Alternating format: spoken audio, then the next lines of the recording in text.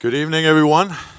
Nice to see such a big crowd here, but it's also going to be a very good event, so thank you all very much for coming. Now, approximately 10 years ago, my chief economist, Sten Jacobsen, came home. I think it was from summer holiday, actually, and he threw a battered paper bag at me and said, Lars, you got to read this book. It's actually a little bit more than 10 years, to be honest, but he threw this book at me, and I don't know if you've seen the American paperback version of Atlas Shrugged. We have to be highly motivated to read it because it's really, really difficult, very thin and small pages and letters. So even then it took me a little while to convince myself. But then again, I normally take Sten's recommendations, so I read the book, and I must say I was extremely taken with Atlas Shrugged right from that time, because I think it in many ways quantified very much ideas and feelings that I had about capitalism and politics and how the world worked, and here for the first time, although it didn't hugely change my mind on this, for the first time I understood with 100% certainty that I'd been right all the time. And of course, that's very nice to have the foundation for your views explained. At the time, Ayn Rand was not unknown, but she was very little known in Denmark. Kim Forney, that my partner here in Saxo Bank, was also very fascinated with the book.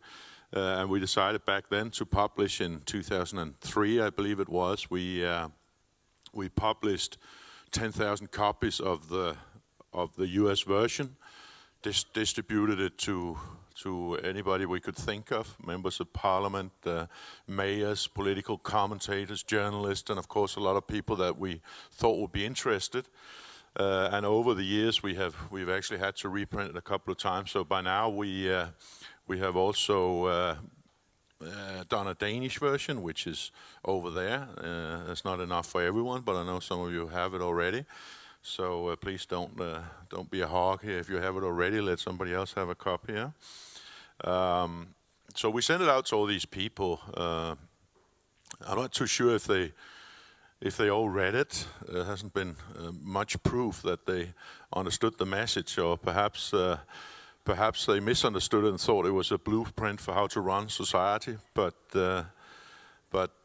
at least we gave them a chance. I can remember one time being quite pleased because I saw a live TV interview with Holger K. Nielsen, and right behind his head was a copy of Verden Skælvede. So that was at least some success, but I'm not sure that he read it either. Now, the book is increasingly relevant. I think it is almost prophetic, as you will know if you read it. I like to say that when we first started passing it out, that we were sort of in Denmark probably reached around page 300 in this massive book, but unfortunately I think we progressed to at least page 700 or 800, and really it's just a question of not getting to the end of this book, but there's so many things that is being predicted in Atlas Shrugged that actually is coming true, not least in the financial crisis, where it has been significantly accelerated. I still think Atlas Shrugged is the best description of what happens when a society collapses under its weight of socialism and statism and government involvement, and it is really frightening to see how accurate many of these descriptions have been, and unfortunately there's no real reason to suspect that Ms. Rand should not be right about the rest of her analysis, because it's really about the dynamics implicit in a society of that nature. I've been good friends with Yaron for a long time, since we started speaking in connection with the first version of publishing the book back in the early 2000s. Yaron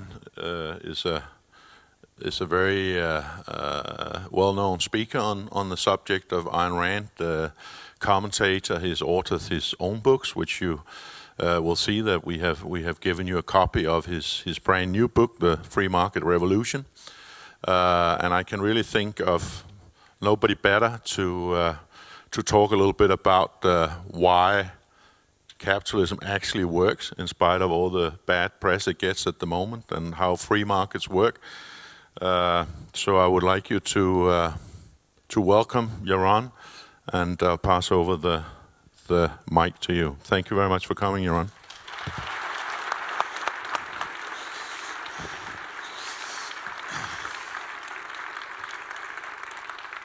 Thank you, Lars.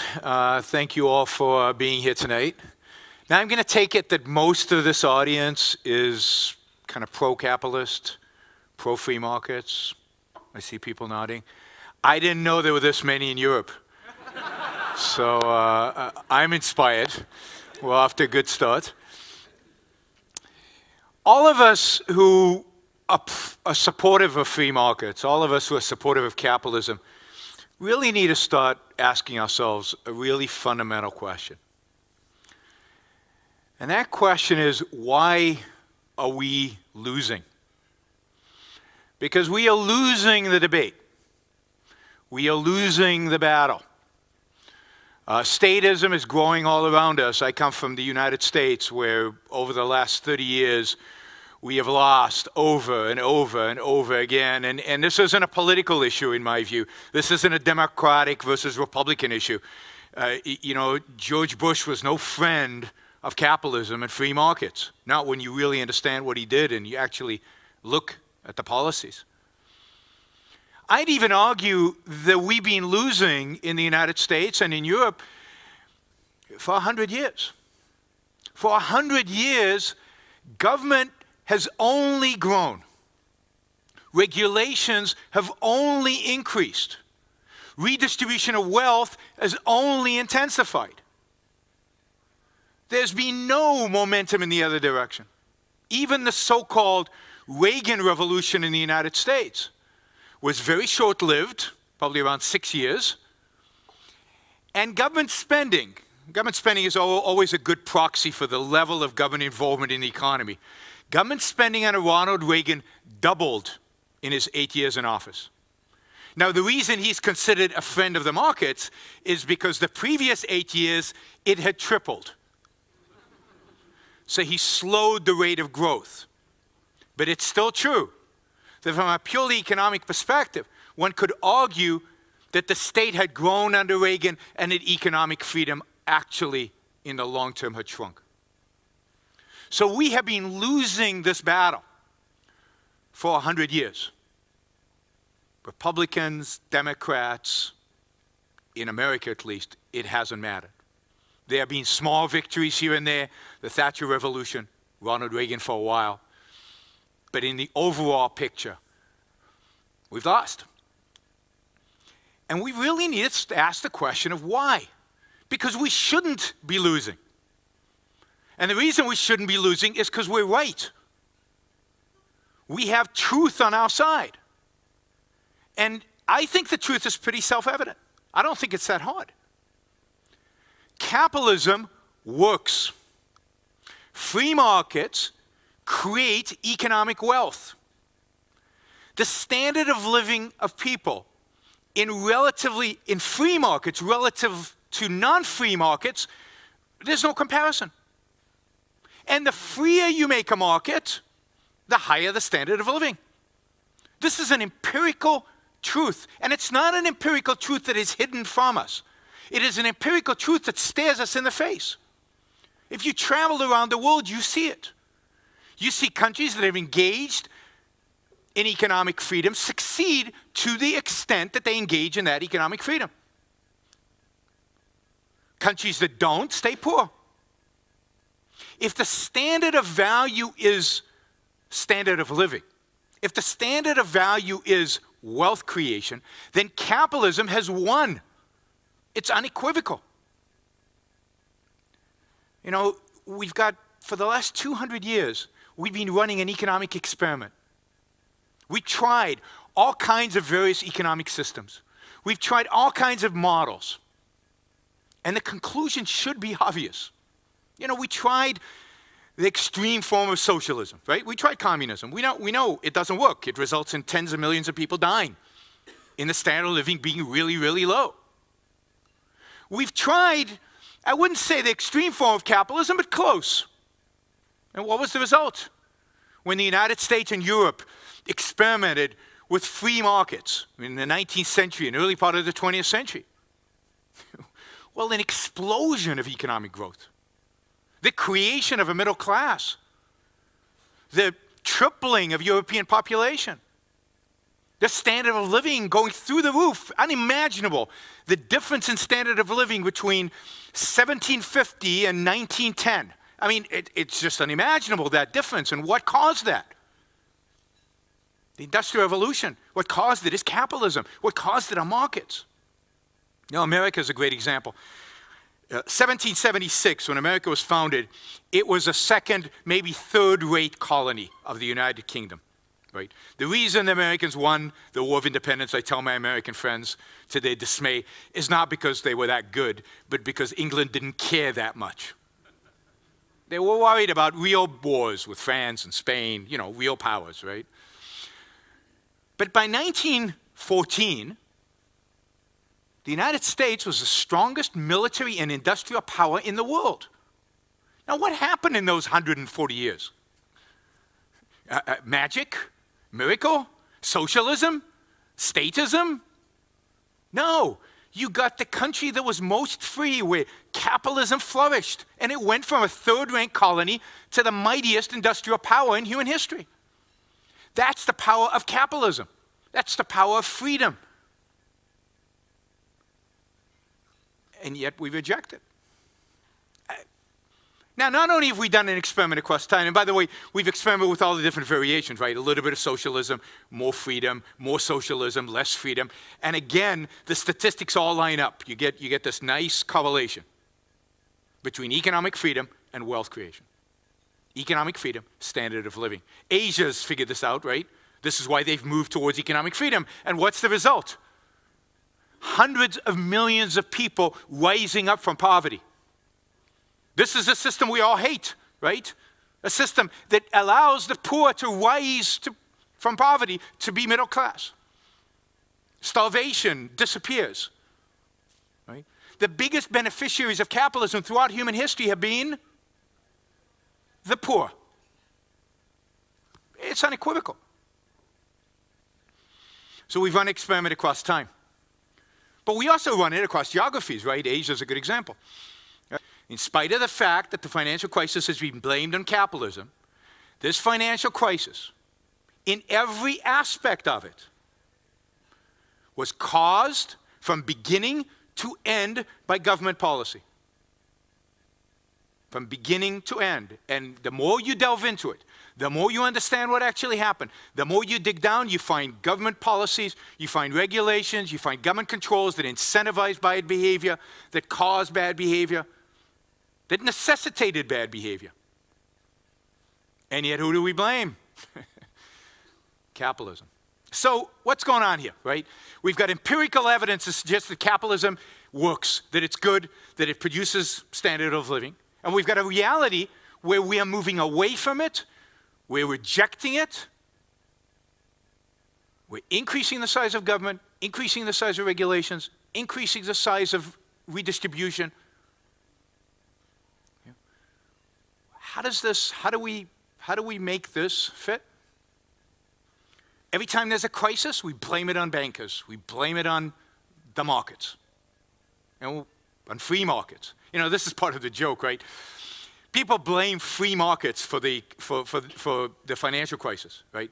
Because we all know that in 2007, we had free markets in America. And the funny thing is that they blame it on free markets in banking. Banking in the United States is the most regulated industry in the country. No business is more regulated than banking. What free market? Free market in mortgages? The biggest buyer of mortgages were Freddie and Fannie, government entities. What free market in mortgages? Free market in home building? All of these industries are the most regulated businesses. It's no surprise that when the crisis happened, it happens in the most regulated, controlled businesses, not in the free ones.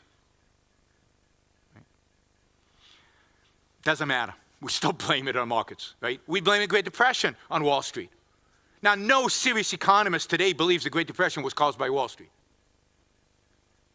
You know, Paul Krugman doesn't count as a serious economist. And even Paul Krugman knows that it wasn't caused by the Great Depression, by Wall Street. We all get it. It was caused, you know, the science is in. It was caused by the Federal Reserve. It was caused by bad government policies. There's a whole string of reasons. But it wasn't caused by business. They responded to the incentives created by government. Doesn't matter. We still teach in our high schools, in our colleges, that it was caused by the Great Depression was caused by business. So something is going on here. There's something deep down inside of us that rejects capitalism, that rejects free markets, and that is willing to evade, to ignore, to be blind to reality in our attempts to fight against capitalism. We're willing to ignore history. We're willing to ignore Hong Kong. We're willing to ignore success. We're willing to ignore the real causes of the financial crisis in our quest to reject free markets, to reject capitalism. And the question has to be asked, why? What is it about this system? What is it about free markets? What is it about capitalism that we so despise, that we instinctually in our culture, we rebel against it? Well, what is capitalism about? What are free markets about? What do people go into the marketplace to do? Why do we participate in the marketplace? Why does Steve Jobs build one of these? It's an iPhone. Right? Why does he build one of these? To make money. Right? The first one of these had a profit margin of 60%. Steve Jobs wanted to make money, make a profit. Now, it wasn't just about money, granted. Right? What else about Steve Jobs wanted to create this? He had a passion for this. He had a passion for beautiful things that he wanted, that he imagined and he wanted to see out there in the world. But this iPhone is about whom? The creation of this iPhone is about whom?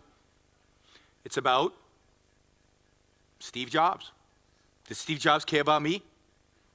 Not really. Did he care about you? Not really. You're in many ways a means to an end. The end was his profit, his vision. This is about Steve Jobs. Business is there to make money, to make a profit. Business is there for themselves, their own self-interest. Business is about self-interest. Now, in 2008, you know, the economy in the U.S. was spiraling out of control, really declining. And I went to the mall to buy one of these, right, because I wanted to help stimulate the U.S. economy. Because I know that's why you guys go shopping, right? It's to help your fellow man. You want to make sure that there are jobs out there in the retail stores and that people have, right? Right? No? Why do you go shopping? Why do you buy an iPhone? Why do you go to the mall? For whose interests? To maximize social utility? To benefit your fellow man? No, you go to the mall for your self-interest. Because you believe that the iPhone will make you more productive, because it's cool, because you want to play with it. You go buy nice clothes because you want to look good. Both on the production side and on the consumption side, markets are about self-interest. They're about people pursuing their own self-interest. That's what markets are about. We can pretend otherwise. We can write about the social utility of whatever. But the bottom, at the end of the day, that's what they're about. And this is not a new observation. Adam Smith tells us this in The Wealth of Nations. He says the baker bakes the bread not because he loves us, not because he cares about us, but because he needs to make a living for himself. He needs to feed his family. He's trying, and he loves baking bread. It's fun for him, right? Hopefully. But the fundamental is it's about the baker. And the delivery guy who takes the baked goods to the grocery store is not doing it out of a sense of helping his fellow man. He's doing it because he's trying to take care of his own family. He's trying to take care of himself. He's trying to make a living. Everybody in the marketplace is there for their own self-interest. That is the essence of capitalism. It is the essence of markets. Again, people pretend otherwise, but let's be honest, because everybody knows this. Everybody knows it. It's about self-interest. But what have we been taught about self-interest? What have we been taught from when we were this big about pursuing your self-interest? Now, I know what I was taught. You know, I grew up in a good Jewish family, and my mother taught me that to be moral, to be good, to be just, to be noble, means putting your interests last, not first. It means being selfless, not selfish. It means placing the well-being of others ahead of you. Now, she didn't mean it, right? Not really. But that's how we position our moral ideal. To be noble, to be good, to be virtuous is to sacrifice, not to pursue your own self-interest. And what is a sacrifice? Well, before we get to sacrifice, when I bought the iPhone, who lost? Who was worse off for me buying the iPhone? Did Apple lose? No, they made a profit. Did I lose?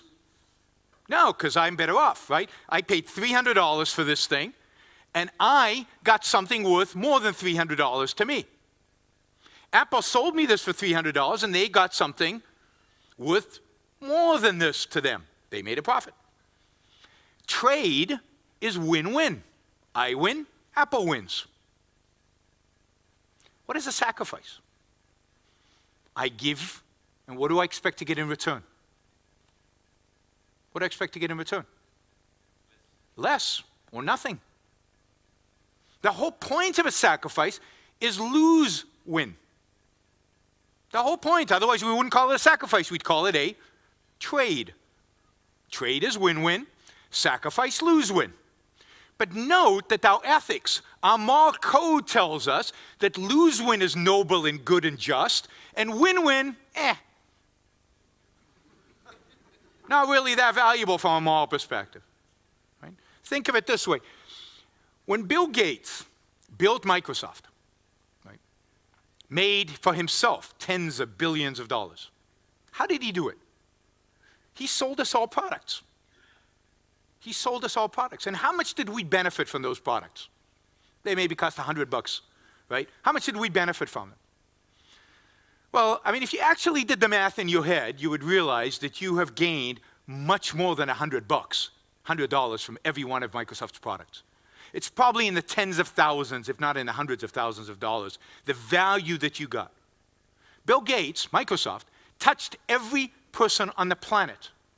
They have increased the standard of living of everyone, making us more efficient, making us more productive, the ability to communicate by standardizing a platform. You could go on and on. He benefited all of humanity and made for himself tens of billions of dollars in the process. What kind of moral credit did we give Bill Gates for helping all of us? 0 to negative. When we think, again, not as a business leader. As a business leader, we all admire him, right? He was a success. But as a moral person, from a perspective of ethics, what do we think of Bill Gates? Negative, or at best, neutral. What's ethical about that? He was making money.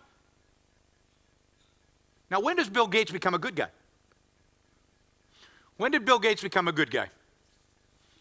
When he left Microsoft, so he was no longer benefiting, and he started giving his money away. when he became a philanthropist. Now that's moral. Oh, he's helping people. Now, I will guarantee to you, I guarantee we can do the math, that Bill Gates will affect and help more people with his works on Microsoft than he will ever do through charity, by probably a factor of 100 or 1,000. There's no comparison. He will impact more people in a positive way through Microsoft than he ever will through his charity. Yet his charitable work gets moral credit. His economic work, his business work, gets no moral credit because he benefited from it. Because self-interest, we are taught, is what? Is tainted. It's not moral. So if you benefit from the work you do, you can't claim moral credit. We've been taught that by all our religious and secular leaders forever. If you benefit from something, you don't get moral credit. So here's the distorted world we live in. This is a world in which capitalism cannot survive. Making stuff, building stuff, creating stuff. From an ethical perspective, not so good. Giving it away, yes, that's great. Now, how do you give away stuff you haven't created? That's a separate question, right? Now, how do we make Bill Gates a saint? Right? He's a good guy now, but I think I figured out how he could become a saint. Right? I haven't talked to the Pope, so I can't guarantee this. What would he have to do to become from an, again, we would all kind of make fun of him, but at the same time, we would all admire him morally. What would he have to do? He'd have to give it all away. And that wouldn't be enough. He'd have to move into a tent. And if he could show some suffering, some, blood would be good, then we'd say, wow, what a great person. I don't want to be that person, but what a great person. Right? That is the ethical world we live in. We live a world in which we believe that suffering, sacrifice, giving is noble and good and virtuous and everything. And again, creating, building is bad.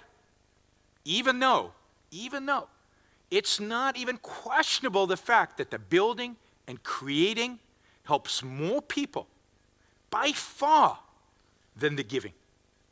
As I like to, again, use America as an example, it's not the case that between 1776 and 1914, America became an industrially mighty country because of charity. It didn't do it because it had great philanthropists. It did it because it had great businessmen. It did it because of the creators, the wealth creators. It did it because business. It did it because of self-interest. It did it because people went out there to pursue their own self-interest. It's why people even emigrated to America. Why did they go there? To make their lives better. Why did people go to Hong Kong? To make their lives better. It's all about self-interest. And yet we condemn self-interest. We reject self-interest. Ethically, we view it as evil, as wrong. Right? And what we view as good is helping and giving and charity. And there's nothing wrong with any of those things. But are they the essence of virtue? Are they really what make good good? If that's the case, then socialism is the system for us. Because socialism is not about building, creating, making. It's about giving, redistributing. It's about being charitable with other people's money, of course, but being charitable, right? But note that so in my view, as long as we hold this view, as long as we hold this ethical view, socialism will always win. Statism will always win. Every financial crisis will be blamed on bankers and businessmen. Why? Because they're self-interested. Self-interest leads to what? So, this is the trick, right? On the one hand, they tell us, be selfless. Sacrifice, that's good and that's noble. But nobody really wants to be that. So you have to make the alternative very unattractive. So what are we told self-interest is really about? Does anybody say self-interest is about creating and building and making something? No. What are we told self-interest is about? When we point to the kid in the schoolyard and say, see that kid over there? He's selfish. Do we mean he's a builder and a creator and taking care of his own life and making it? No. What are we saying when we call somebody selfish? We're saying he's a lying, cheating SOB. SOB. Son of a bitch, right? Right? A really bad person. Because we've associated our minds now, we've been taught by the same people who teach us the virtue of selflessness, that being self-interested means being a liar, being a cheater. The model for this is Bernie Madoff. Right? Bernie Madoff, that's self-interest. Who wants to be Bernie Madoff? Nobody. So this is all we've got, is this other morality, is being selfless. Now, was Bernie Madoff self-interested? Did Bernie Madoff take care of himself? Did he pursue the kind of things that made his life the best life that it could be? Yeah, I see people nodding. Really? You really think that, huh? Didn't work out too well for Bernie. How many people in this room have ever lied? Don't.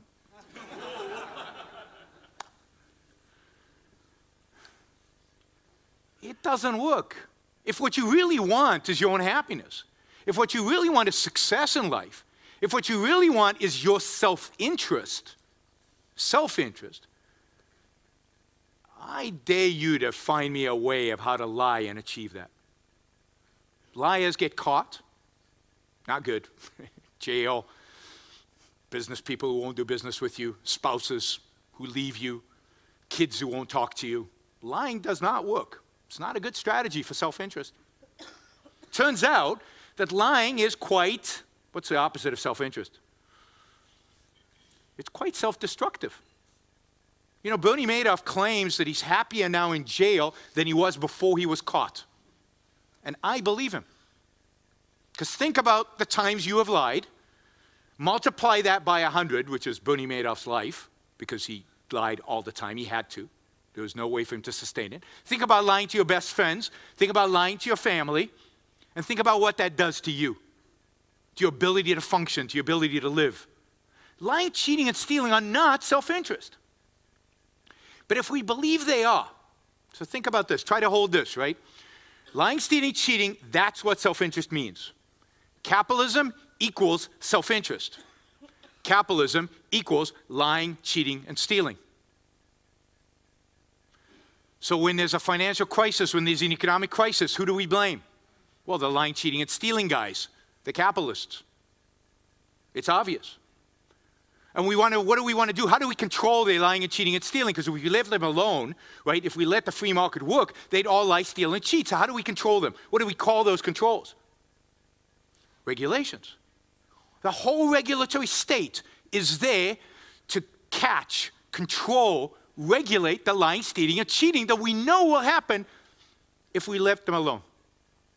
You know, I don't know if it exists here, but in the United States, when you walk into an elevator, every elevator in the United States you walk into, there's a little diploma on the wall that says that a government bureaucrat has certified that the elevator won't fall, that it won't kill you. Why do we need that? We need that because we're convinced that in a free market, without government regulations, elevator builders would build elevators that killed people. Because that's how you make money, by killing your customers. But we really believe this. If we didn't have food inspectors, McDonald's would poison all of us. That is the rationale. Why? Because they're self-interested, and self-interest leads to lying, stealing, and cheating, poisoning, destroying your customers. It's insanity when you say it out loud, but it's in everybody's subconscious. It's what we as a culture believe. We believe businessmen will always lie, steal, and cheat because we associated that with self-interest. I was in 2002, you remember the Enron and WorldCom, you remember all those scandals? These were bad businessmen who committed crimes, right? About 5, 6 of them, high profile, all in very regulated industries, I would just mention, right? All in the telecom industries, all who were very involved in politics, all of them, which is just an interesting side note. But there was a law passed, there's a consequence of that. It was called Sarbanes-Oxley. Now, you know, put aside your knowledge of Sarbanes-Oxley. This is a regulation that basically has government monitor all of your accounting numbers. It's very, very burdensome accounting regulation for internal controls within a company. That's why Saxo probably won't open offices in the United States, because it's a disaster to do all this, right?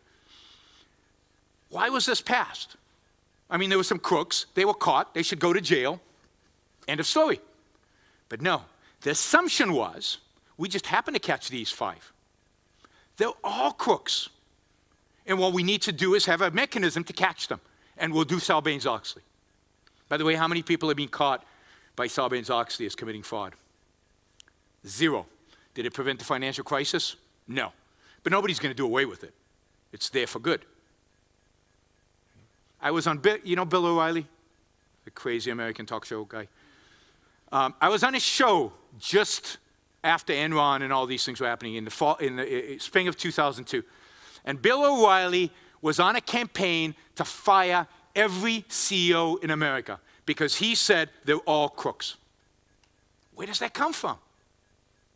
This notion that if you're self-interested, if you're in business, you're self-interested, and if you're self-interested, you're lying, cheating, stealing. And that's how we get the regulatory state. That's why we regulate business. That's why you want to control them. So that's one piece of statism. The other piece of statism is the entitlement state. Now, this one's easy. Why do we have an entitlement state if we believe in an ethic of selflessness? Well, because an ethic of selflessness tells you that your moral duty, your moral responsibility from when you're born is to help people in need.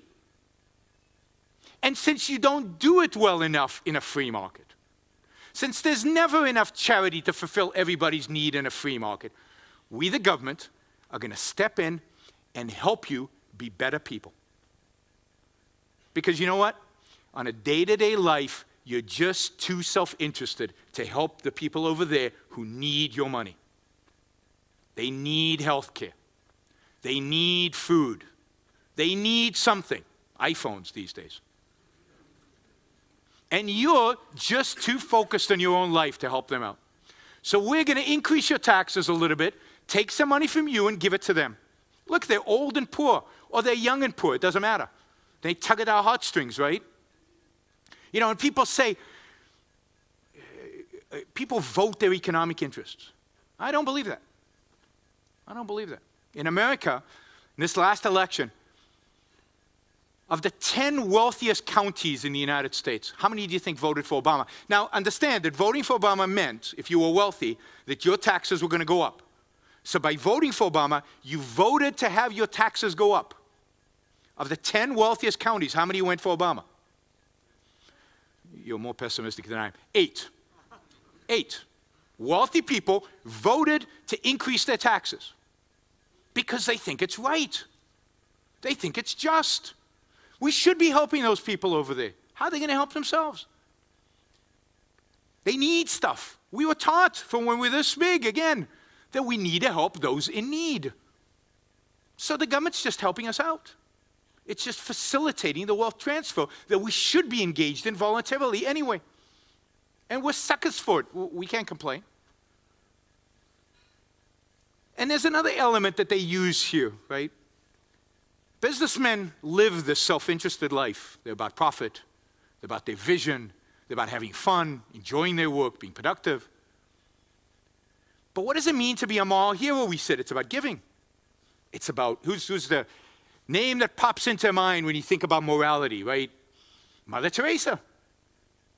So we're living over here in the physical, material world of self-interest, but the moral ideal is Mother Teresa. Now, we don't actually want to be Mother Teresa, but that's what morality is, and we're not living up to it. What does that cause? What emotion does that cause? When you should be doing something, but you're doing something different. Starts with a G. Guilt. Now, guilt is the mechanism that, philosophers, religious leaders, and politicians have used forever to get us to do stuff we don't want to do. And this is a beautiful setup for guilt. This is perfect. Get those selfish businessmen. They're not going to vote to lower their taxes. They're going to vote to increase their taxes because it'll make them feel less guilty. And it works, because they do. You go and, I was at an awards dinner in South Carolina. It's a very conservative place. This isn't even about conservative and leftist in America. South Carolina, awards dinner for Lifetime Achievement Award to business leaders, right? There was, I think, 8 of them. And they read these long bios for each business leader. 10-minute bios. 9 minutes, well, let me say it the other way around. 1 minute on their business success. 1 minute on their business success. 9 minutes on their community service and charity. I mean, that's insane. And the business leaders were fine with it because the 1 minute they feel guilty about. The 9 minutes is to make up for the guilt. It's to make up for the guilt. So the fact that they built a business, that they employed people, that they created a service or product that everybody benefited in the community from, that is worth nothing. It's the charity that they give. That's what makes them good people. This is insanity, but this is the world we live in. And the reason is our perception of self-interest, and that nobody out there is willing to defend it. And this is Ayn Rand's real contribution to this debate, in my view. Is she rejects this whole moral code. She rejects the notion that you need to be selfless. She rejects the notion that sacrifice is what nobility is about. That selflessness is what morality is about. She rejects 2,000 years of moral teachings. And she returns, in a sense, to an Aristotelian vision of morality. The vision of morality that says that no, morality is the science that studies how to perfect our own lives for the achievement of our own happiness. Morality is about self-interest. It's about living the best life that you can live. It's about making the most of the one life you have on this earth. It's about achieving your own personal values, about making yourself the best that you can make yourself, living what Aristotle called a life, a flourishing life. Eudaimonia in Greek, right? Interpreted as flourishing or happy, but a fulfilling, flourishing, full life as a human being with all the capacities that you're capable of as a human being. That is not a Bernie Madoff life. That is not a life of lying, cheating, and stealing. It's a life of building and creating and exercising your mind. A life of rationally pursuing the values that make your life possible. And it's not just any values. It's not about, the whim of the moment. That's Bernie Madoff, his whims. It's not that he sat down. Bernie didn't sit down one day and say, I want to make a lot of money. I know. After lots of thought, I know. I'll steal my best friend's money. That's the best way to achieve a fulfilling, flourishing, successful life. No, that's not what Bernie Madoff did. Bernie Madoff saw a pile of money, and he felt like he wanted it. He desired it, so he took it. I can guarantee very little thought went into the decision to take it. Because if he had thought, what would make me a really good life, that isn't what he would have chosen. Pyramid schemes, even a young man can understand pyramid schemes don't work. They lead to failure. So what Rand is defining as a new morality, a morality built around the idea of making your life the best life that it can be. A morality based on the values necessary for that. And you see those values, by the way, if you walk around the building here, you see the values on the wall. Because what is necessary for an individual to be successful? What is necessary for all the values that we have? All the values that we as human beings have achieved, all the good that we have achieved in the world, where does it come from? How have we as a species survived? How have we flourished? What has made all of that possible? This is what we should look to find the kind of values that a true pursuit of self-interest will lead to. Because, as a species, we're not that great. If you look at your neighbor, you can see that. That's a joke. we're pretty weak. We're slow. We don't have claws. We don't have fangs. In the physical world of survival, we are pretty pathetic. We would not have survived if not for what? If not for our minds, if not for reason. Reason is where we get our values. Reason is how we attain stuff. Reason is how we figured out how to create agriculture, how to hunt, how to build buildings, how to create computers. Everything that we have out there is at the end of the day a product of the rational mind. So if that's true, what does it mean to be self-interested? It means to pursue reason. It means to be rational. It means to think. It needs to figure out the problems that we faced. It doesn't mean just to emote. It doesn't mean to do what you feel like doing. It means to figure out what's good for me and to pursue that. That's what self-interest really means. It's an objective standard of reality, of the rational mind, in choosing one's values and in how to pursue them. So think about a morality that says that each one of us, our moral responsibility is not to help others. Helping others is fine, but that's not the essence of the morality. But the essence of morality is pursuing our own happiness. The essence of morality is making our lives the best life that it can be. And that to do that, we have to pursue rationality, that we have to think, that we have to pursue rational values, that will truly, rationally make our lives the best lives that it can be. What kind of political system does a person who holds that morality want to pursue? What kind of political system is consistent with that kind of individualism, if you will? That's capitalism. That says that Bill Gates is moral. Bill Gates is a good guy. Bill Gates is close to a saint because he made $40 billion for himself. Because the only way he could have created $40 billion is by creating something and then trading that something with other people. It's because he made his life better. He had to work at it. He had to exercise his mind. He had to be rational in his business dealings. That's what made him a good guy. And hey, by the way, he helped lots of people at the same time, because that's how you make money. You make money by helping other people. But the reason he's good is because he took care of himself. He made good choices about his own life, I hope, right? I don't know him that well. But at least in his business life, we can say he's virtuous.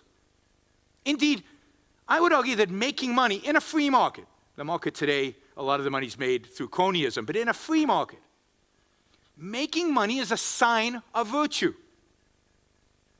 It's a sign of virtue because it's a sign that you're a trader, that you're not exploiting others, that you're not allowing others to exploit you, that you're trading value for value, and that you're taking care of yourself. You're taking care of your own life.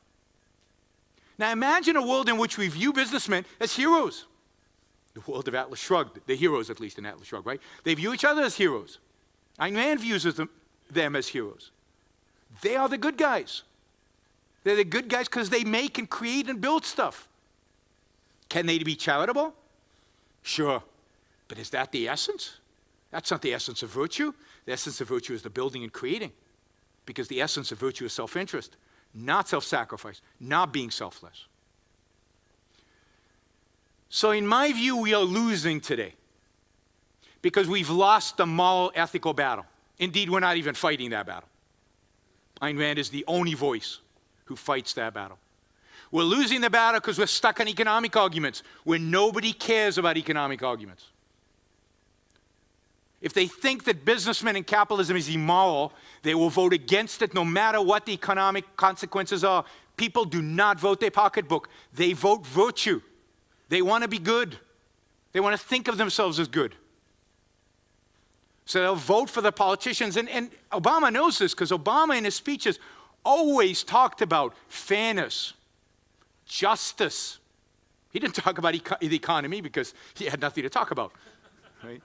But he talked about fairness and justice. And they've already changed the way we think about fairness and justice.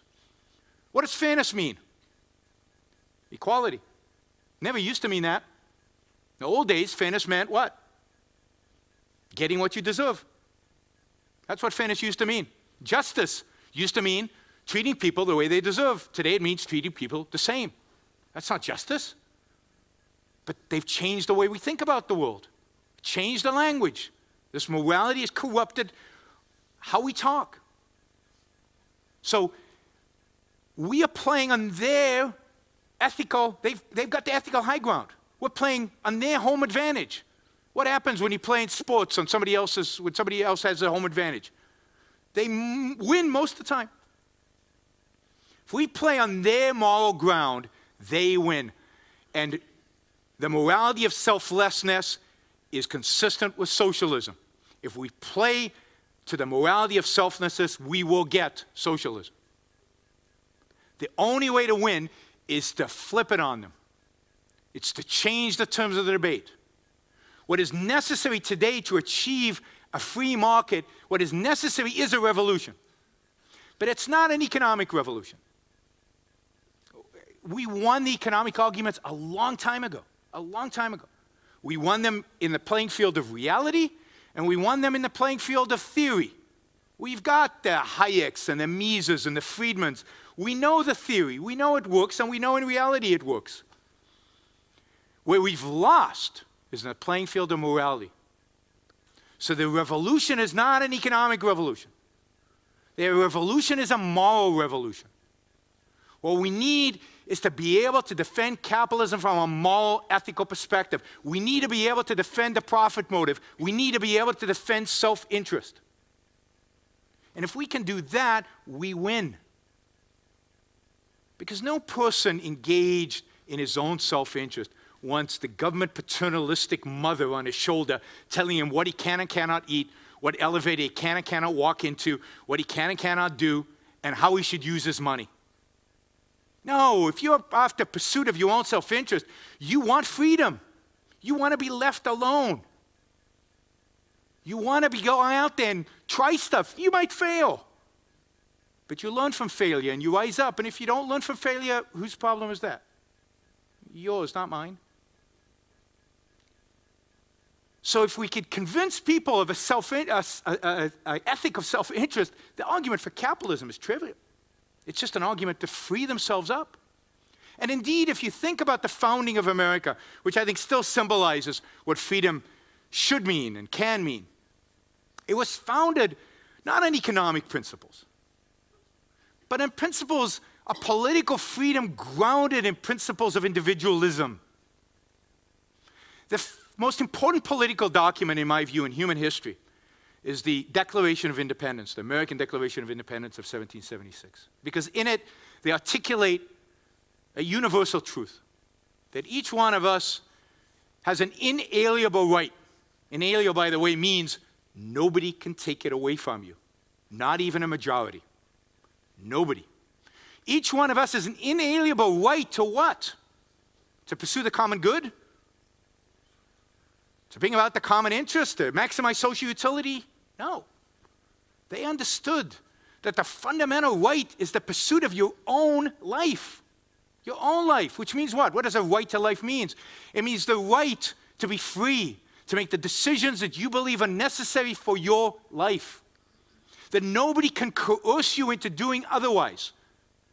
That's what a right to your life means. That nobody can force you to do what you don't want to do. That's what a right to liberty means. And the spirit that we really need to capture, if we're going to win the battle for capitalism, the spirit that we need to capture is the spirit of an inalienable right to the most selfish political statement in human history, an inalienable right to pursue happiness. Your happiness, the individual's happiness. If we can capture that spirit, the spirit of the pursuit of happiness, with a moral code that justifies it, then and only then can we win. Thank you all.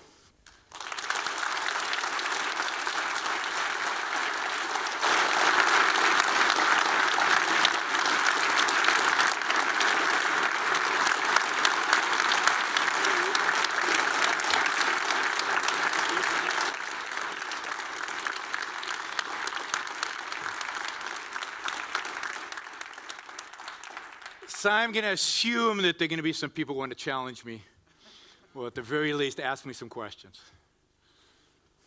So there has to be a first. Yes? So to what extent is it moral to cheat in taxes? So to what extent is it moral to cheat in your taxes? I don't think there's anybody from the IRS here, although it is on video. Look, it's a question of you have to think through what is your self-interest. There's a heavy price to be paid if you're caught, so that has to factor heavily. But in my view, at the end of the day, taxes are theft. You know, it's an interesting step. Think about this. Your neighbor wants, is going through hard times. He doesn't have enough money to feed his family, let's say. He has only two options in life. He can come to you and ask you for your help. And if the neighbor's a nice guy, we would probably help him, right? If we had the money and if our kids were well fed and everything, we would help him. That's one option. The second option is he can pull out a gun and steal our money. But those are the only two options. Now, we pretend that by getting all of us into a room and voting to take my money, right, then it's okay. Then it's not stealing anymore. So that's what happens, right? The neighbor goes to the community and he says, that guy has a lot of money. I need money. Could you help me get his money for me? Right? Now, if you used the Sicilian mafia to do that, we would say that's bad. But we call it government, and we say that's good, right? Because it's democracy and a majority decided. But remember inalienable right? Inalienable? You can't take it away from you, not even by majority rule. You have an inalienable right to your life, or your property is part of your life. Nobody has a right to take it away from you. So, to the extent that you can work to protect your money, your savings, and not go to jail, go for it.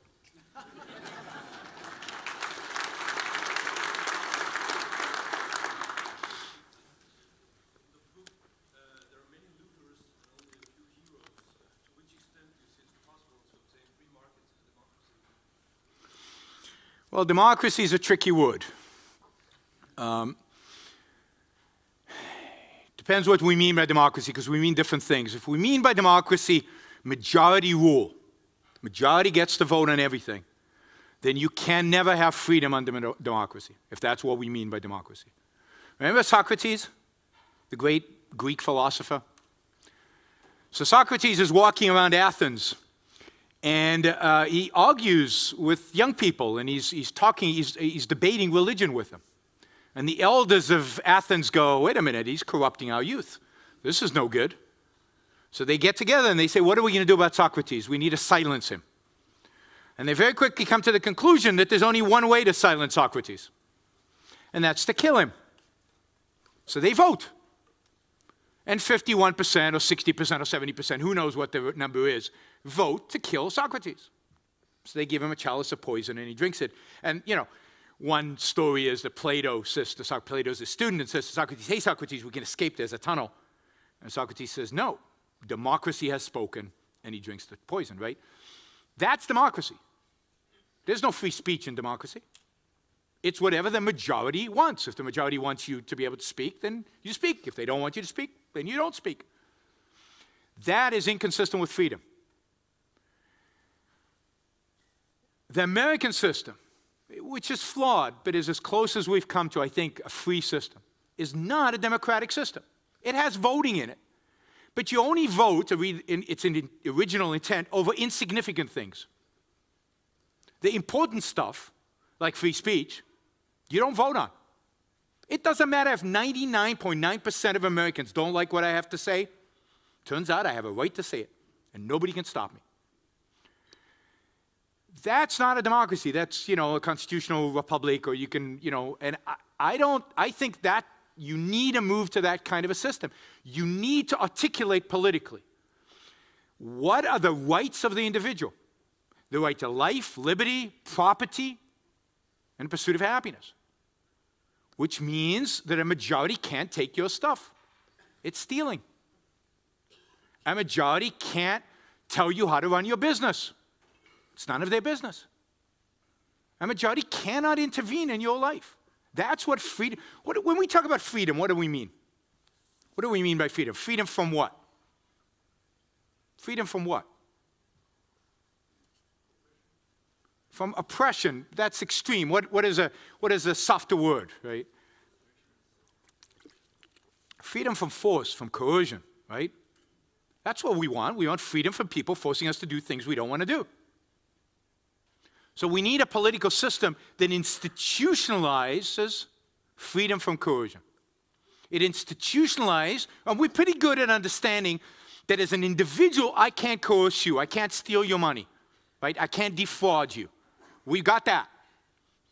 But what the founders of America understood is what is the most coercive element in our society, in human history? What's the thing that coerced more people and caused more suffering and more deaths and more murder and more destruction than any other force? Government. Well, and church. That's why they separated the two and try to control both, right? So how do we, if we want freedom, what do we need to do? We need to constrain government. And how do we constrain government? By empowering the individual, by recognizing his right to his life. That is the fundamental political principle. The fundamental political principle of freedom is individual rights. It's the right to life, liberty, property, and the pursuit of happiness. That's the fundamental. And if you don't fight for that, you can't win, and you create political systems that violate those rights and therefore are unfree.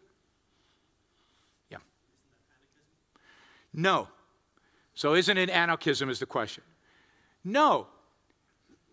And the reason is, why do we hate coercion? What is it about coercion that we reject? Well, think of it the flip side. What I've articulated here is that the thing we want in pursuit of our values is our ability to reason, our ability to think. What is it that really stops thinking, stops the ability of reason? If I pull a gun and put it in your back and say, from now on, 2 + 2 = 5. And if it's not, I'm going to kill you. Can you build a bridge? No. You can't really do anything. Your life is over. Your reasoning faculty is gone. Force is the anti-reason. Force is anti-life. Coercion is anti-everything. Right? What you want to be able to do in society is extract force out. That is the only role of government. The only role of government, this institution, is to extract force from society so that we can be left free. You can't have a marketplace in force. It's the opposite of a market. It's the counter-market, the anti-market. So you need an institution, separate institution. Its whole responsibility is the monopoly over the use of force, and where you constrain it so it only uses force to protect you. It only uses force to retaliate, to catch the crooks, but never uses force on you if you're innocent. And that's why you do need government. I believe government is a necessary good, not a necessary evil, but a necessary good to protect our rights. That's exactly what you need government for, to protect individual rights, to protect us from coercion from other individuals and from other governments who might want to invade us and steal our stuff. Yes, in the back.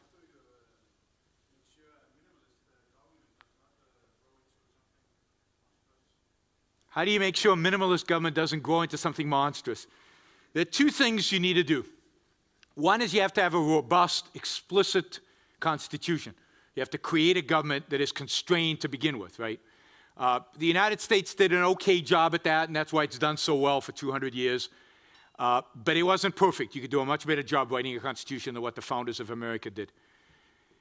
You can be a lot more explicit about what you mean. But look, at the end of the day, no constitution can withstand people not agreeing with it. The only way you can limit government and keep it limited is by convincing people that it's in their self-interest to have that. by convincing all of us that it's not in our self-interest to regulate and redistribute wealth and have our rights violated. It's not in anybody's true self-interest. I mean, my view is that the person who receives welfare, right, the person who receives the entitlement check is the victim. Is the victim. Why are they the victim? Because they're being institutionalized into passivity. They're being institutionalized into poverty. They will never strive. They will never get a job. They will never be ambitious. They will never pursue real values, which means they will never be happy. They will never gain self-esteem. They will never be happy. And you see this in communities that are being institutionalized into poverty. You see it in the black community in America. So many of them are welfare recipients. The unemployment among young people is so high that they've given up on a job. They've given up on life. They've given up on life. Because you know what? Where do we get our self-esteem and our happiness from? In spite of all our denials. Where do we spend most of our time? Where do we set the most ambitious goals? At work. At our careers. That's where you get your self-esteem. That's where you get your real passion. And there can be all kinds of work, right? But that's where you get it. And if you deny people work, you deny them the ability to be happy and successful. You deny them to have eudaimonia. You deny them the ability to flourish as human beings. And it's not about the money. It's about knowing you can take care of yourself. Knowing you can feed your family and yourself. Knowing you're creating something, not just consuming it. That knowledge is where you get that self-esteem. It's where you get human happiness. And that's what we deny. When we have minimum wage, you know, one of my favorite topics, minimum wage, right? All minimum wage does is create unemployment. Among whom? Among the people who are least able. Among the poorest people. That's why you have, 20+%, 25% unemployment among teenagers in the United States. Why? Because of minimum wage. You know what? They can only produce $6, and yet businesses are forced to pay them $10. So they never hire them. Now, if somebody doesn't get a job at $6, how are they ever going to learn a skill to be able to make 10, 20, 40, $100 an hour? How are they ever going to advance in life? They are the victims of minimum wage.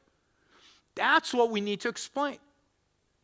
And that has to be tinged with a morality, because the morality says that happiness is your goal, and here's the way to achieve happiness. You achieve happiness by working, by being rational.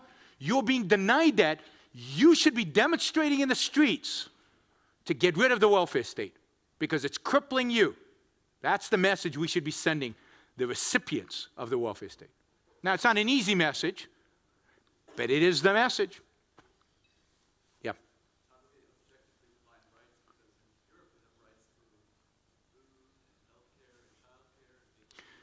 So this is the standard. You cannot have a right to somebody else's stuff. You cannot have a right. Rights don't conflict. Rights don't, if ever you see a conflict, then you're defining rights wrong. All a right is a freedom of action. So when you say I have a right to my life, it means I'm free to pursue the values necessary for my life, as long as I don't violate the rights of others to pursue their life. Right? That's it. That's all there is. Does that mean I get free food? No, because we understand that to get free food means I have to use coercion on somebody else to grow the food for me. I can't have a right to somebody else's stuff. I can only have a right to be free to pursue my own values. That's it. So it's a positive. It's an action. It's a freedom. It's not about stuff. It's not about services. It's not about vacation. It's not about health care. If you have a right to health care, it means doctors are slaves. Because if you have a right to health care, it means they have to give it to you. That's slavery. They're working for you. You don't have to pay them. By right, they have to give it to you. So that can't be right. So whenever you have a right to somebody else's time or money or things, you know it's not a right. Yeah. How do you explain the existence of inalienable rights? I mean,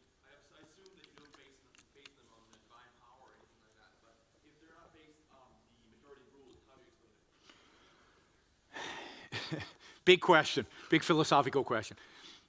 They are based on a particular type of moral code. They're based on the moral code that I articulated. They're based on the idea that the purpose of life is your own happiness, your pursuit of your rational values.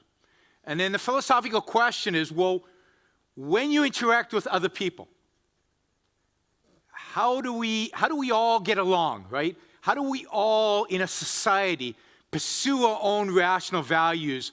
What is the correct, appropriate, pro-life, pro-happiness, pro-individual way in which we interact and work together? That's what rights are. Rights are that code that allows rational people to pursue their own happiness in a social context. They're the application of Rand's rational self-interest morality to the realm of politics, of a society. Right? So they come from philosophy. They come as a logical consequence of the needs, the necessity of a moral code when it's applied in a political context. It doesn't come from God. It comes from our nature as human beings. What we need in order to thrive, what we need is to be free. That's what we need. Rights are just a form of codifying those freedoms. That's it. Yes? Just a quick question. You were mentioning Bill Gates and my for his creativeness and creating wealth, but there's another person in American culture these days, Al Gore. He's being viewed as a philanthropist, as a good guy, although all he has been doing really is raking in money. He's been raking in millions, even billions. But he's viewed morally as being almost a better person, or at least a better person. Oh, much better.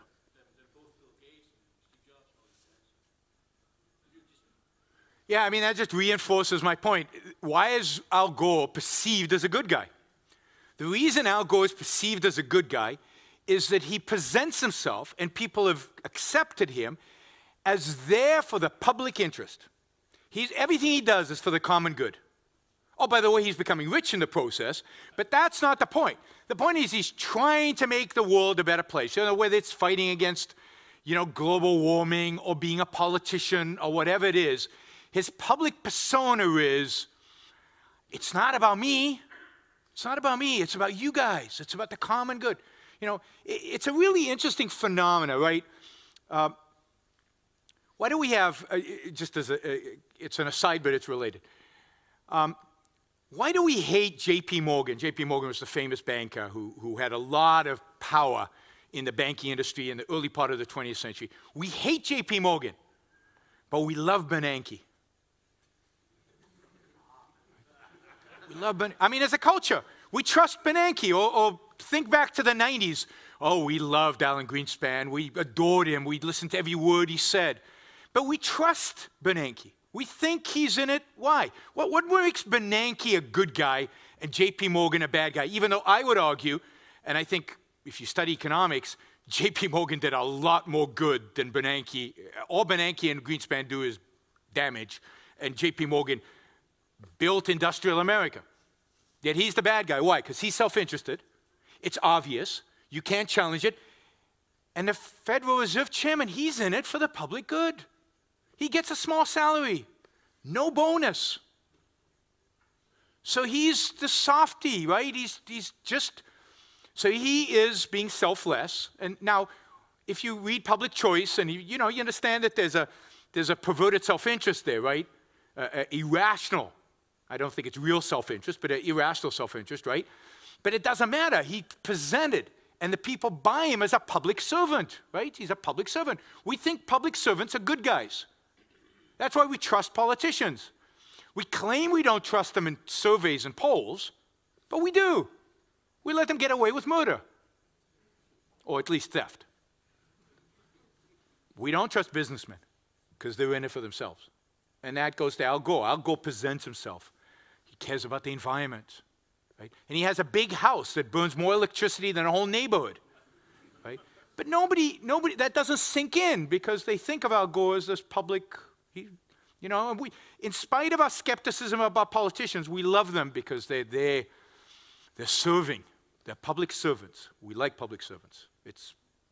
We don't trust businessmen, even though businessmen do 1,000 times more good for the public than any, the politicians do, than any politician. I have a second question. Is somebody who hasn't asked? Yeah, in the back. Yes.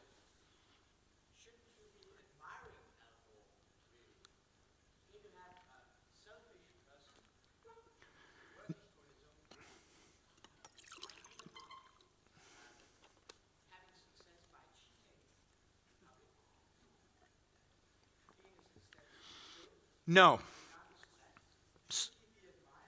So shouldn't, sure, so isn't Al Gore just pursuing his self-interest and therefore shouldn't he be admired? And my answer is no, he's not pursuing his self-interest, and no, as a consequence, he shouldn't be admired. Al Gore is just a Bernie Madoff. We don't see it as obviously, but Al Gore, you know, Bill Clinton's the best example of this. Bill Clinton looks miserable. These people are not happy.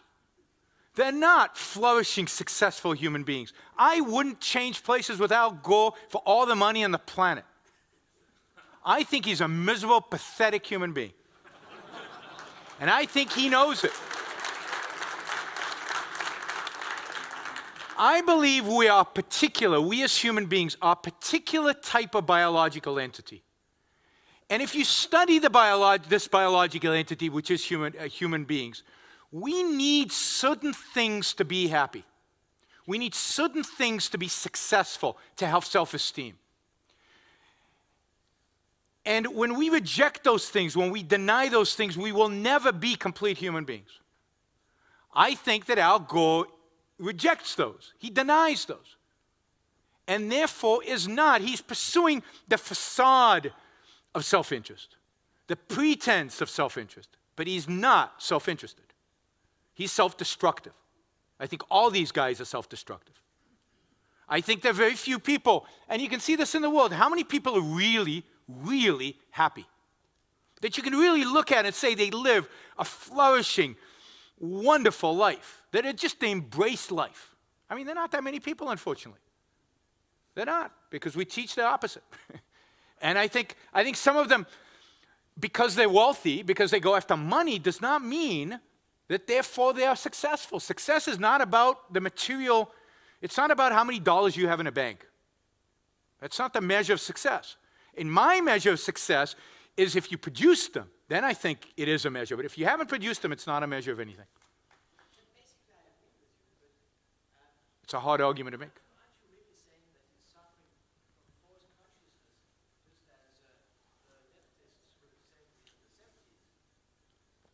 It's not a question of, I mean, it's a sense of consciousness.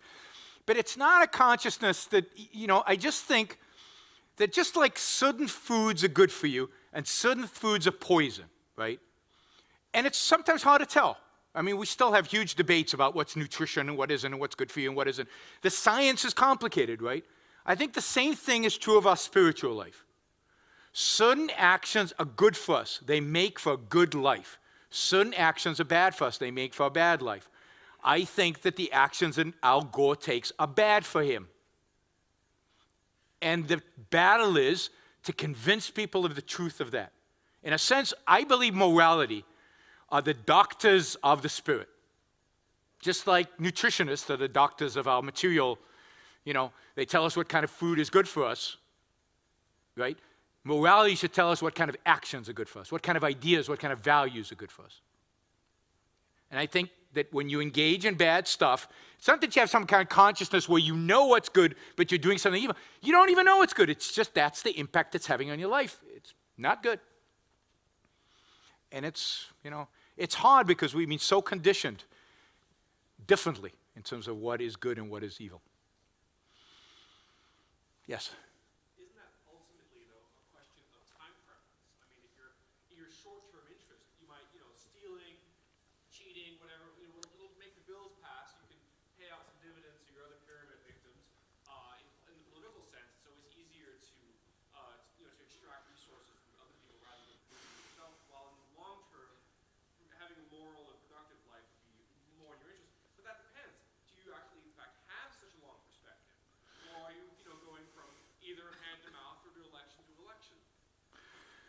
So again, let me do a personal morality and then talk about the politics of it. It's a cognitive problem more than a moral problem. Well, unless you define it as a moral problem, it never rises. So I don't think people think of it as a moral problem, and therefore they never make it. They never think about it. So, and this is the problem. So if we teach people, this is what happens in business schools. We teach people that morality is about being selfless and about sacrifice and stakeholders and profit is not moral and all this stuff. And then we tell them to go out and make money. Right? So we send them out into the world with no moral guidance. In business ethics class, the only thing I was taught was don't do anything that you don't want to appear the next day in the New York Times, front page of the New York Times. That's not moral guidance. That's just stupid. Right? So we give them no moral guidance. So what do people do? And indeed, we give them the opposite moral guidance. What do we tell people? We tell people pragmatism. Be a pragmatist. What does pragmatism mean? Pragmatism means short time horizon. Do whatever you can get away with. That's what we're teaching people. That's what we teach politicians. That's what we teach our children. And that's what we teach businessmen. And then you have Enron. And again, Enron wasn't a case where they sat down and said, how can we cheat our shareholders and make lots of money in the process? No, it was a little pragmatic step at a time with a short time horizon where every time they cheated, it was just a little thing, and they were going to make up for it later, and slowly it grew into something they couldn't control. That's how most of fraud in business happens. It's very rare that somebody sits down and thinks, oh, how can I cheat people? That doesn't happen that often. So pragmatism is what we teach people. As long as we teach them that, you'll get that kind of behavior. What I'm advocating is for reason. Reason by definition is long-term. Reason by definition takes into account the full consequences. And I actually don't think there is a conflict between the short-term and the long-term. I don't think Bernie Madoff ever enjoyed his money. I mean, he might have had momentary moments where he enjoyed it, right? But I don't think he had spans of months or years where he enjoyed his money, right? Any more than I think that a cocaine addict enjoys his life. He might get a high from the cocaine in a very short period, but it's not like he lives through months of high, right? The high goes away and life sucks because he's a cocaine addict. It's not good for you, it turns out, right? So don't do it. And you don't have to think 40 years into the future. Just think a year into the future. Just think 2 years. Just think of the consequences of your actions. So reason demands long-term thinking. But what I'm arguing for is to think. Just start the process. You know, start the process of thinking. And particularly in the political world today, we're not thinking. We're not taking into account the facts of reality. Nobody in America wants to deal with the economic reality. Nobody. Nobody wants to think about the unfunded liabilities. Nobody is thinking about what the regulatory state is doing to the economy. Nobody is thinking. It's not even short-term versus long-term. But when you don't think, what is there? There's only short-term. Because within our perceptual realm, right, what's in our emotional realm, we only relate to the short-term. Reason is what demands long-term. And when you take reason out of the equation, you get exactly the behavior you described. So we need to emphasize the long term. We need to emphasize time horizons. But it's not like life is good in the short term. Bad economic policy is bad short term and really bad long term. Yep. I think a simple argument about trade is that it's not win-win. If one party can make 60% profit, then the other party must be misinformed or tricked, or maybe the other party is being cheated by the worker or the environment. How to argue against that? I guess I just don't see it, right? Apple makes 60% profit. I know. Why do I care? Why is it any of my business? I have to make the assumption. When I go and buy an iPhone, I have to decide, is this worth $300 to me? What relevance is it what it's worth to the other side? I actually know what it's worth to the other side. Less than 300. That's why they're selling it to me. When you go and buy a car, put aside an iPhone, and you're willing to pay, in Denmark cars are expensive, right? Completely market-driven reasons, I understand. You pay $40,000 for a car. How much is it worth to the seller? Well, you know exactly how much it's worth to the seller. less than 40,000. That's why they're selling it. All you care about, see, let me turn this into an ethical point. If you believe that the purpose of life is self-sacrifice, if nobility and virtue is selfless, then you look at the other party, you look at Apple and say, wait a minute. If they were moral, they'd be selling this at a loss to me. Those bastards, they're making a profit. They're being selfish and self-interested. Your focus, your whole orientation is on them. What does a self-interested person do? You look at the iPhone or you look at the car and say, is this going to improve my life? Is it worth $300? Yes, you buy it. That's it. You're not interested in what other people are doing. And this is why altruism, selflessness, drives envy. It creates a society of envy. Because if you believe that the ideal is equality, that the ideal is people being selfless, and there are rich people over there, well, they must be immoral because they're not giving me their money. Morality says I should be equal to them. So how come they're not giving me their money? Your whole orientation is, I'm pissed off, I'm upset at those people. I don't like them. I'm envious. I'm jealous. But if you're about self-interest, then your whole focus is about, how can I make my life better? If money is important, what's the best job I can find to make as much money as I can? That's it. Oh, this other guy's making a lot of money? Oh, well, that means he's providing a service or a product that people value, and they're making their lives better by making him rich. That's okay. Your whole orientation changes once you change the moral perspective on the problem. And as long as we hold that selflessness is ideal, we will always resent profit. We will always resent the rich. But the fact is that nobody forces you to buy an iPhone. Nobody forces you to take the job at $6 an hour. Nobody forces you to buy the bread at whatever the bread costs. You make the choice because you would rather have the bread than the $2, because the bread is more valuable to you. If not, do something else with the $2. Here we have 2 minutes or 2 questions. Okay, last question. Yeah. It's into the future. Right behind you, you have a world map. At one of the largest areas there, there's a powerful economy going around, which is Right there. the other half of the map right now. And in Denmark, they're also trying to expand in Greenland, buying natural resources. They're very good at it. They have like 2,000% more natural resources right now than they have in the Yeah. US. They are buying it slowly. What will happen when are they going to have a welfare state that is going to stop them? Or are we going to have a less welfare state that is going to make us powerful enough to not get taken over?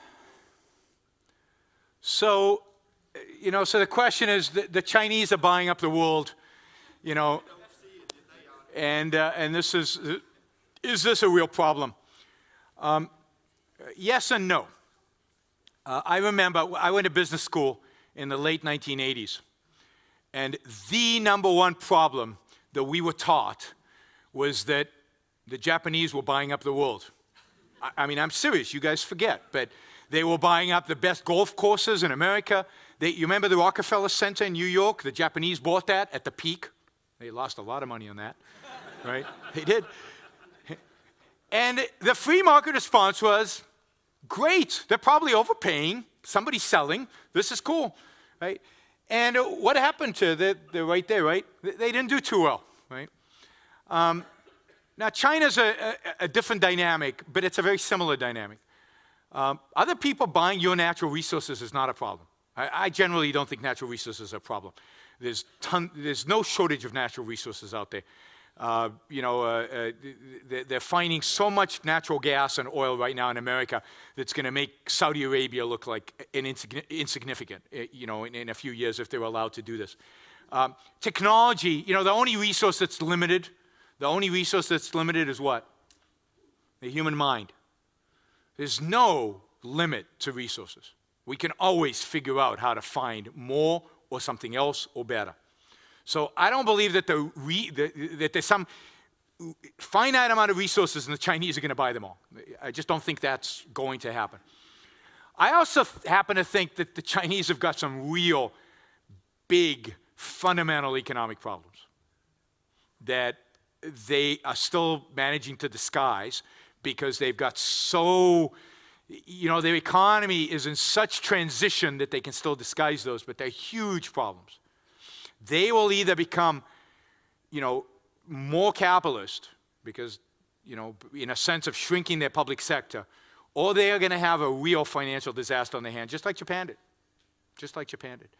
Of course, at the same time, looking into the future, the West is in decline. Europe and the United States are in decline. And I don't see anything stopping that. Because what is going to happen is a real change in ideas. And the fact is that in spite of me loving doing all this and speaking all over the world and trying to get people riled up, it's not enough. I'm not that good. The chances of us winning, those of us who believe in capitalism, is not that great. You know, we got to fight, is my view. You can't just pretend, you know, lay down and pretend you're dead. You got to fight. But let's be realistic. The number of people amassed against us, both in physical number of people, the amount of money, the amount of intellectual power that they have, the fact that they control the educational institutions from when a kid is this big until they're in college, they got all that. We're struggling against all of that. So you have to, if you were a betting guy, right, you'd have to bet against for the decline of the West.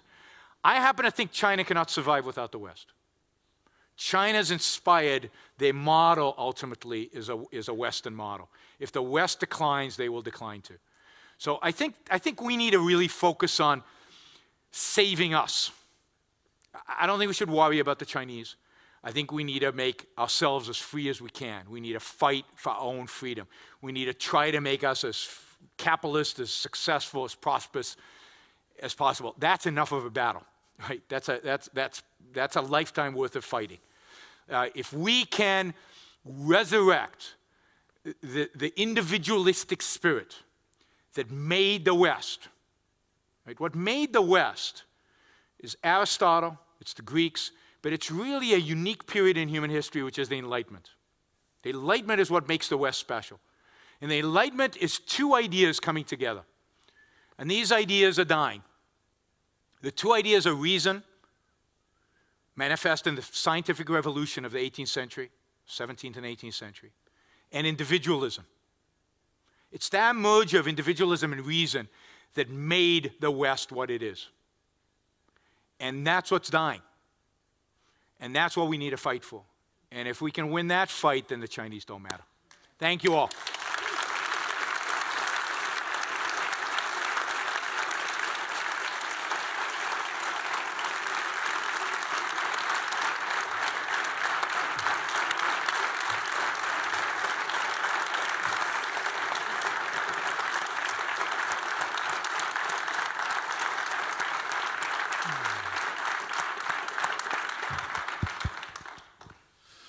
Thank you very much, Yaron.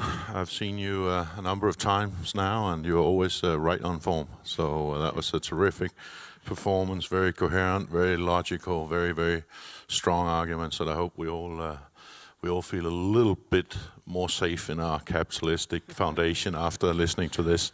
I'm very sorry to have to cut you short because I see everybody was excited, but I did also want us to have the promised glass of wine. And the reason I particularly wanted is because I had my birthday on Saturday in this very room, and I surprisingly overestimated my guests' capacity to drink.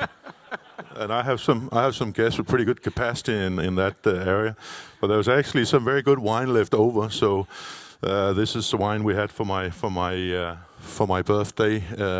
It will not always be that quality if you come out for a meeting, so you got to come for the speaker as well. But for now, thank you very much for coming, and thanks again to Yaron. Let's give him one more hand.